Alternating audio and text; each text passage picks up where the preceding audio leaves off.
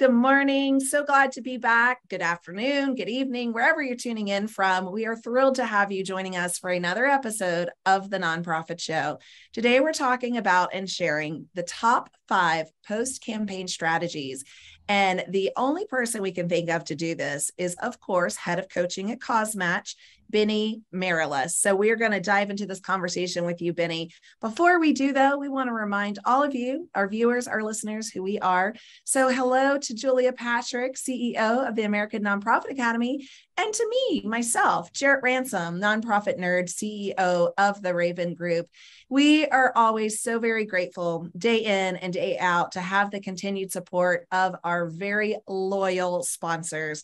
So thank you to our presenting sponsors. Those include Bloomerang, American Nonprofit Academy, Fundraising Academy at National University, Be Generous, Your Part-Time Controller, Staffing Boutique, Nonprofit Thought Leader, and The Nonprofit Nerd. If you haven't checked these companies out, we encourage you to do so. In fact, that should be your homework as soon as we're done with today's conversation.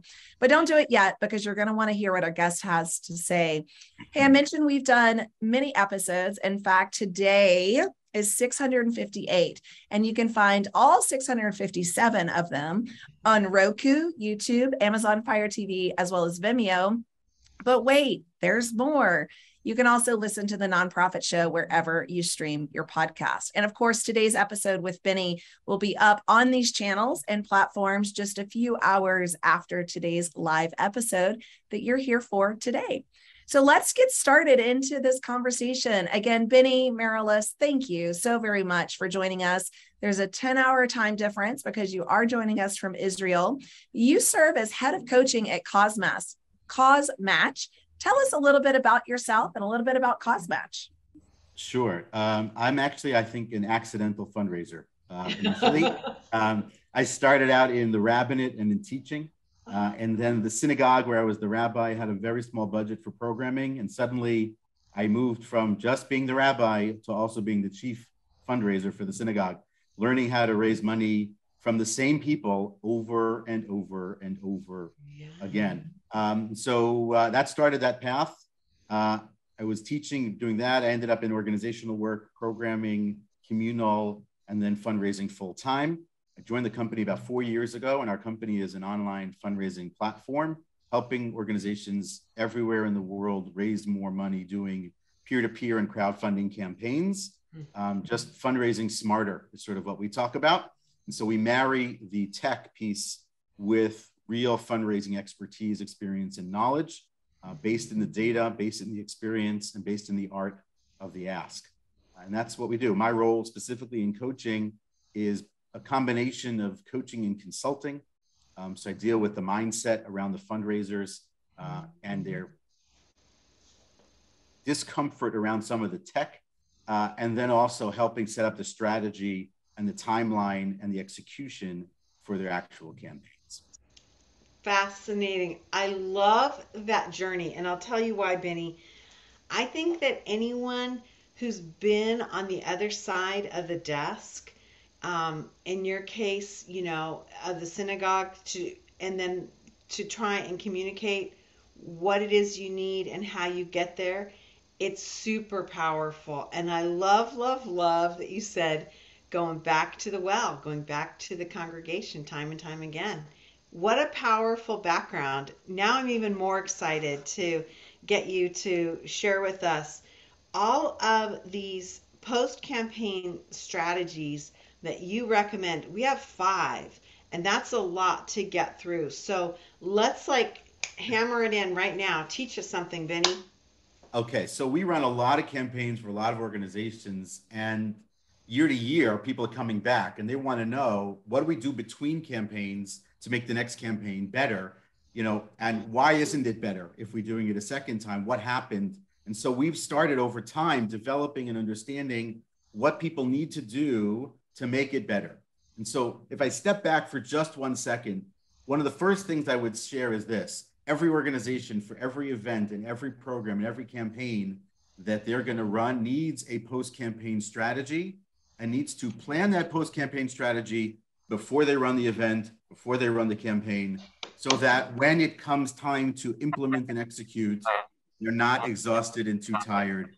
They can actually do what they need to do. So it's really important as a foundational statement. My experience had always been that I was exhausted when it was over, and I wasn't ready or had the energy to now go thank everybody for whatever I needed to do. And so pre-planning it was just massively meaningful and powerful. And the system helped me get through my motivation issues. So building good systems and being organized on is really, before I even get to a specific tip, the goal of the between campaign strategy is to build a relationship with your current donors, your new donors, and I'll add a third category here, which is your peer-to-peer, your peer fundraisers, deepening those relationships also. And we're going to talk about all those in here. So my first tip for you today, strategy number one, is to mine your data. There's gold in there. I love it. There's gold in these hills. Tell us about that. It's right. I swim inside organizational data all day, every day. And what you find in organizations inside their data set, when they're starting to talk to people, when they're starting to talk to you and answering your questions, is suddenly a lot of more information comes out. Mm-hmm. And so post-campaign, by being organized with your data and figuring out who those new people are, where they're coming from, how they got to you, and then how to message to them following afterward, is extremely powerful, because now you know how to follow up. Now you know who you need to talk to. Now you know which executive needs to speak to which donor, which teammate needs to speak to a certain level donor, and you can get really organized really quickly with a structure and a strategy in place from before you launch, and then you're ready to go right after. So just take a quick example. I always sort of break it into sort of groups. Take your top 25 to 20% of your donors from your campaign or your event, slice them off. That group now becomes the focus of executive leadership and board leadership for follow-up. It should never go to someone who's brand new in the organization, but you only know that because you did the work organizing and setting up everything. And now your follow-through is much more respectful, much more honorable, and much more meaningful. And then on top of that, if they're new donors, so then you want to run as fast as you can to speak to those people as fast as you can, right? And so that's only true if you're really organized and you're mining away all the time at that data set. It should always be there. You should always have it sort of open on your screen in a tab somewhere, and you're mining it and working it and organizing it and working it and reviewing it and all the time so that you can get to where you need to get. So that's tip number one. I love everything that you're saying, but most importantly, and Jarrett, I mean, you're on the rubber chicken circuit like I am, the concept of getting this pre-done. Yeah. I preach it to you, Benny, because so many people think, oh, we did the event, we're done, we can sit back and relax. And it's like, that is literally the beginning. That event that you just wrapped up, that's the beginning. I always say that all the work that happens between campaigns in the middle of the night when no one's watching is why you then get success the next time around.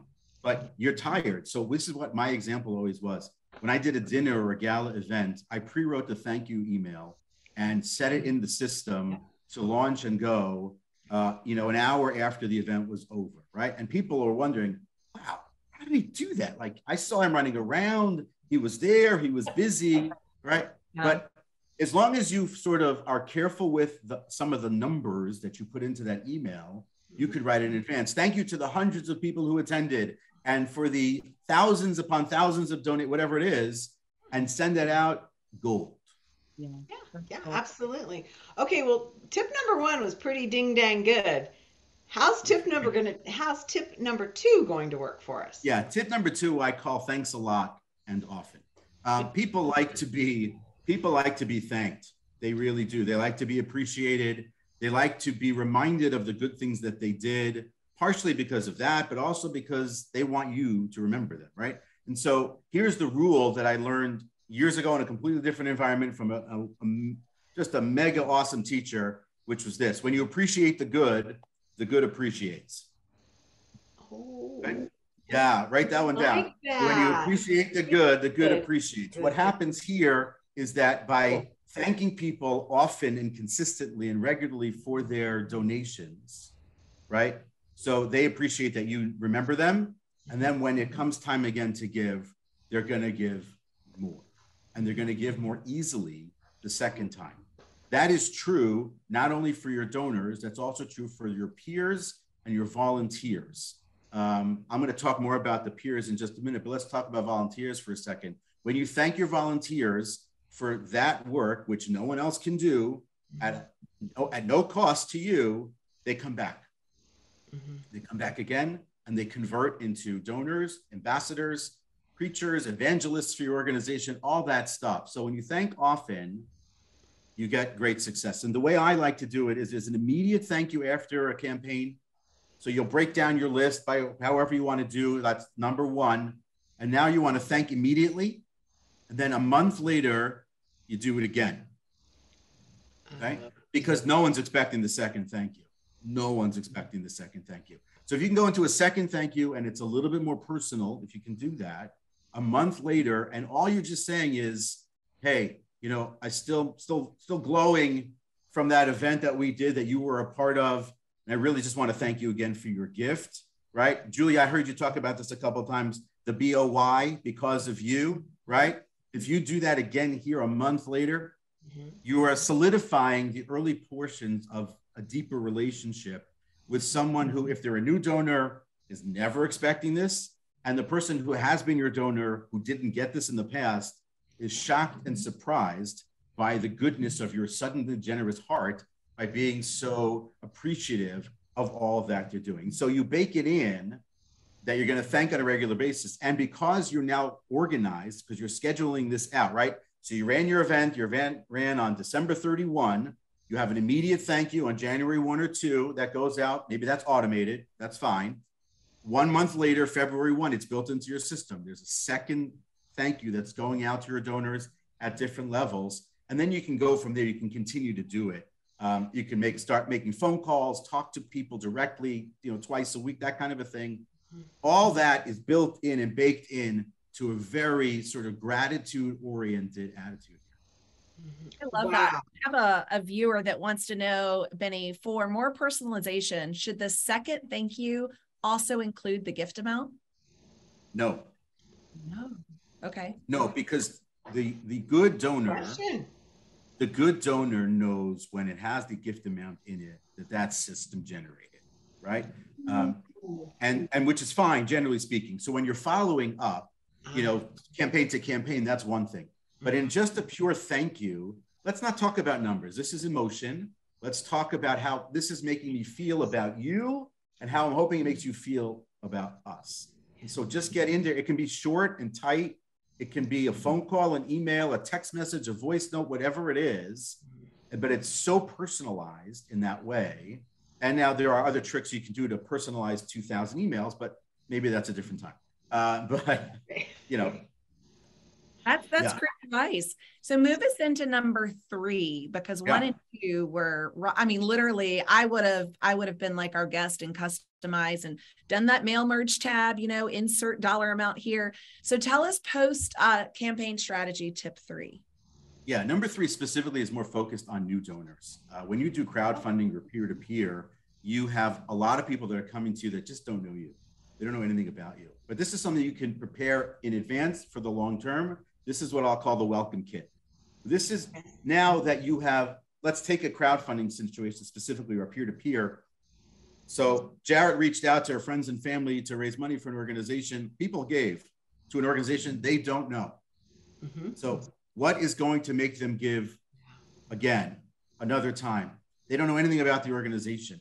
And so you can build a welcome kit that now bridges the gap between Jarrett's relationship with that person and your relationship with that person, which you don't yet have, that now gives people a drip information about what you do. Talk about your impact, send them some, really interesting pictures or videos, that kind of sort of approach, digitally in this environment is easy than email, and it's sort of an email system.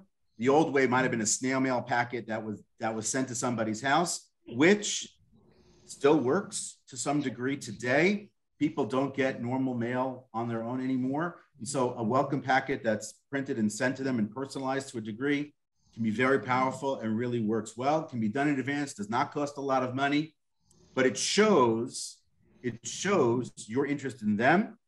And as long as they don't unsubscribe, you still have a chance to hold on to them. And so you build them in to this sort of welcome drip schedule, automated system in your email, because otherwise, if you think about it this way, they made a donation, now somehow they ended up on your email list, they start getting your newsletters, they don't even know who you are, they may not even know the organization that they donated to. Right. And so here, you're stepping into it and you're saying, hey, you donated to an organization, you don't really know us, I'd love the opportunity to start developing and cultivating and connecting with you on a deeper basis.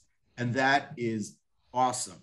It just really, no one does it. So like, you know, everything you can do that no one does just makes you better than everybody else. Right. One more live question.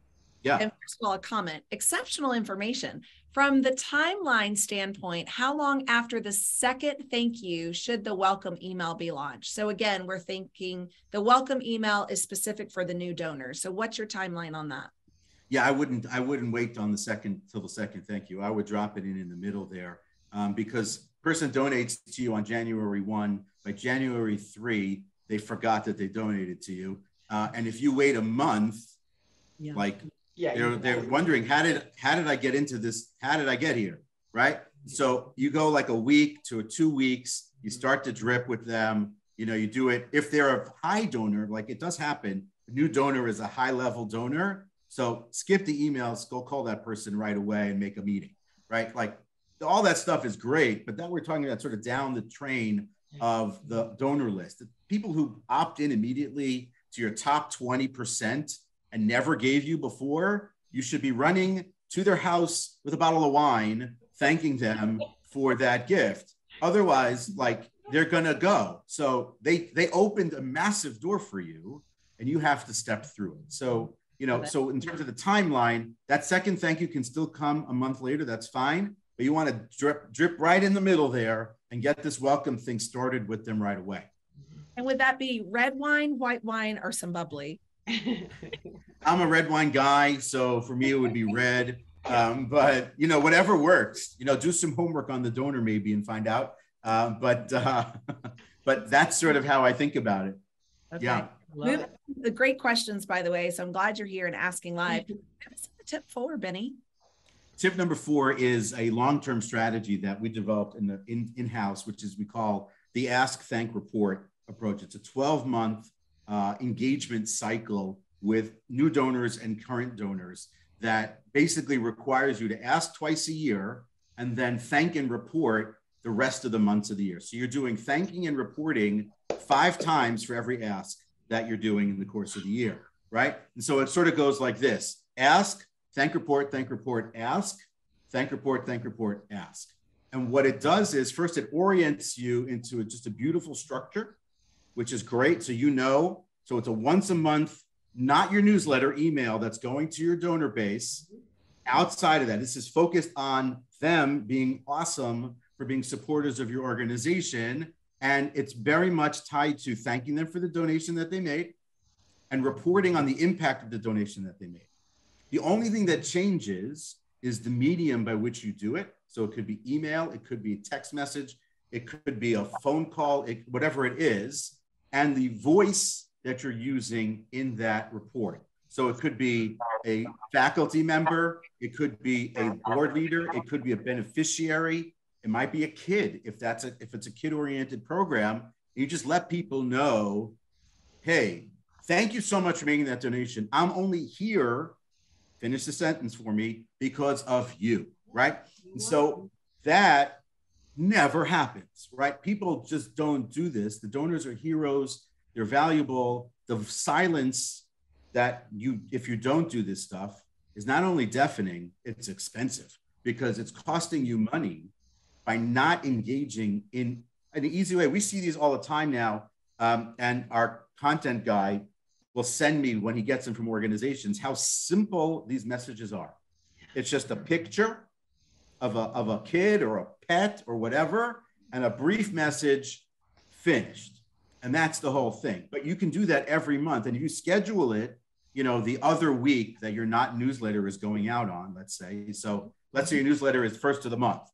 15th of the month, you're scheduling this, ask, thank, report strategy. It's built in, it's baked into your communications calendar. And now you're just simply figuring out, okay, what message do we want to send this month? What program do we want to highlight? That's a lot easier because you're now already in the structure, in the space. But if you don't build the structure, it's never going to happen. It's just never. I love that. I think it's logical, it's intelligent, and it's genuine. Yeah.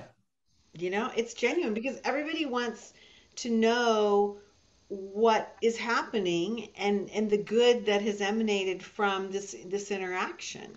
I Think about the it. difference of a person who makes a donation on January 1 year and every month gets either a thank or a report, right? And then you come around to that next ask with a person who doesn't get that in the interim, major difference. I don't think we can overdose on gratitude, right? No. Gratitude is such a huge, it's free, right? It's free to get gratitude. It's easy to do. And I would say this, I'm sorry, I cut you off. I apologize. Oh, it feels so good to receive it. It feels so good to be the recipient of that gratitude. It does. And I would say this, I think some people might hear this from me and think, well, that's going to take a lot of people and a lot of time. It really doesn't take a lot of people, a lot of time. As I said, it doesn't have to be expensive. It doesn't have to be fancy. It just has to be. And so as long as you're doing it, it doesn't have to be a lot. Like a voice note to somebody is like, I'm standing here in the summer camp right now and I'm thinking of you because I know you made that donation and these kids in front of me are only here because you made that donation. Thanks again. You can't beat it. Oh, yeah. So hard. Wow, Benny. I know. I think we have time for one more. Yeah. And I'm stunned because we've been really, really impressed with 1, 2, 3, and 4. Okay. Wow us with number 5. Number 5 is a little bit more inside the space of crowdfunding and peer-to-peer, but what we call it ambassadors or royalty. The people who are coming into your campaigns who are not employees of your organization, who are not fundraisers, who are stepping out of their comfort zone, who maybe benefited from your organization over time, and now they're raising money on your behalf. Yeah. That's the best thing in the world, right? And so getting people to do that and successfully so is super important. The data shows, it's not just Cosmatch data, this is industry-wide data on this, is that when people do it a second time, they raise twice as much money the second time. The problem is only about 15% of the people are asked to actually do it the second time. So you're leaving money on the table. But when you think about what this person has done for you, and you think about them for the impact that they've had, it's everything changes. So let me give you an example. As a donor, let's say Benny Marilis as a donor is a $50 donor. So I think of him that way. But as an ambassador or as a peer for my campaign, a fundraiser, he has a massive network on social media. He knows a ton of people. People may actually like him. He raises 10 grand for our organization, right? Yeah. Okay. So how do you now treat him? That just flipped the script for me, and I feel, so you started off tip 1, let's segment our donors, our top 20, but then this strategy is, the other 80%, the ambassadorship that they provide, the network, the sphere of influence that just flipped the script. Yeah. And so when you view this person as a $10,000 donor, effectively for your organization, you will treat them like royalty. Yeah. Because they've done just an incredible thing for you. So the ability to sort of, the way I teach it when I work with organizations and leaders is what, it's not my quote, but you'll like this one too. When you change the way you look at things, the things you look at change, right? Famous quote. Yeah. And so now don't look at this person as a donor of $50. Look at this person as a presidential level participant in your organization.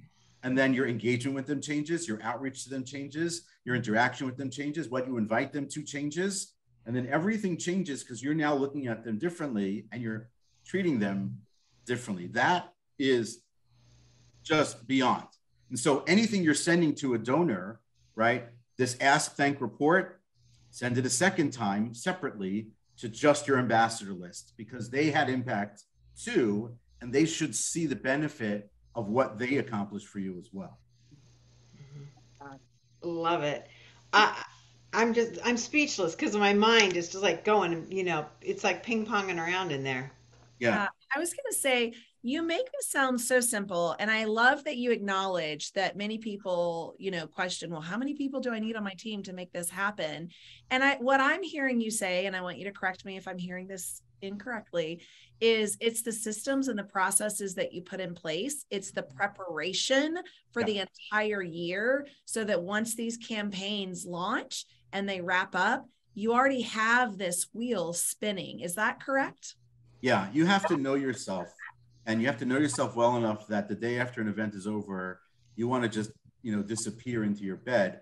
And that may still be true, but because you put the system in place to prepare, because you know that that's true about yourself, so then you're good to go because you automated, you built a good system, you thought it through in advance, and you put it in place and click play before it went live. And so that's just fundraising smarter in all kinds of different ways. As I said, like with all of the tools that are available digitally for people today, as long as they're comfortable enough to step into the discomfort around tech and start to use some of these tools that are available to them, a lot can be accomplished by a small number of people in an organization.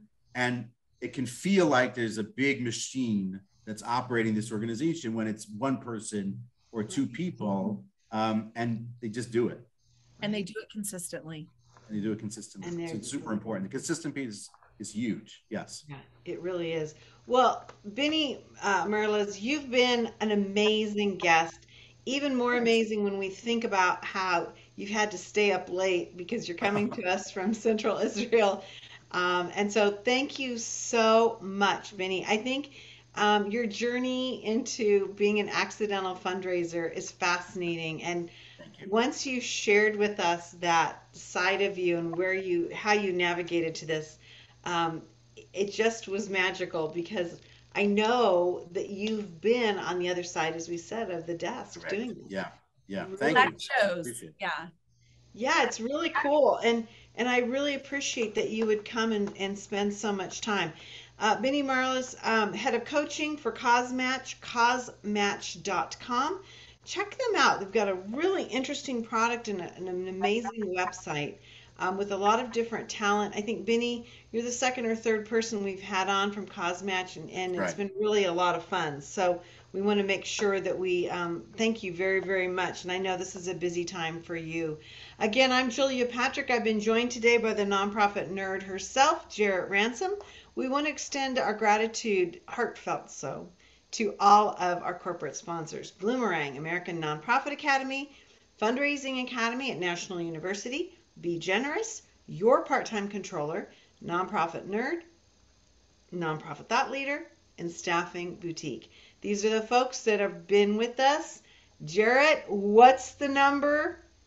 658. And, before we sign off, I feel like I want to bestow these upon you, Benny, because you are truly a fellow nerd and you have made today such a pleasure and an honor, with 658 episodes under our belt. We've heard it all, right? We keep hearing it all, but we keep learning, we keep growing, and we keep hearing new things. So thank you, my friend, for bringing this to us. Thank you. My pleasure. Thank you. It's been great. As we end every episode, we want to remind ourselves, our viewers, our listeners, and even our guest, Benny, because he's a busy dude. Stay well so you can do well. We'll see you back here tomorrow, everyone.